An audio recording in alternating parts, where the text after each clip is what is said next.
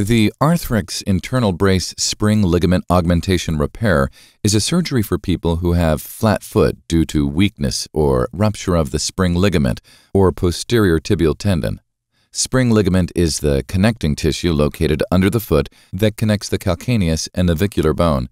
This ligament is often repaired in people that have a condition called flatfoot. It is when the arch of the foot collapses, coming into contact with the ground. The repair begins with the surgeon making a cut on the side of the ankle where the calcaneus, navicular bone, and medial cuneiform are located. Next, the surgeon will create a bone tunnel by drilling into the sustentaculum tali of the calcaneus using a guide wire and drill guide.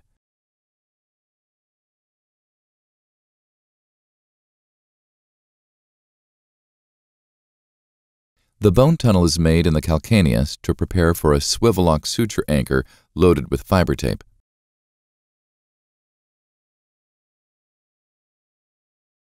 The swivel lock anchor is screwed into place. Next, the FDL tendon, also known as flexor digitorum longus, located on the medial side of the leg, is identified, cut, and then tagged with a fiber loop stitching technique.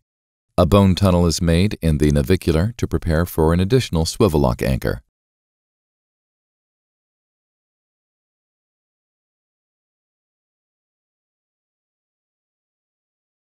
The ankle structures are tensioned and fixed into place by taking one part of the fiber tape and passing it from top to bottom with a suture passing wire. Then, take the other part of the fiber tape with the sutures from the FDL tendon and passing it from bottom to top. The surgeon then holds it in place by inserting the swivel lock from bottom to top.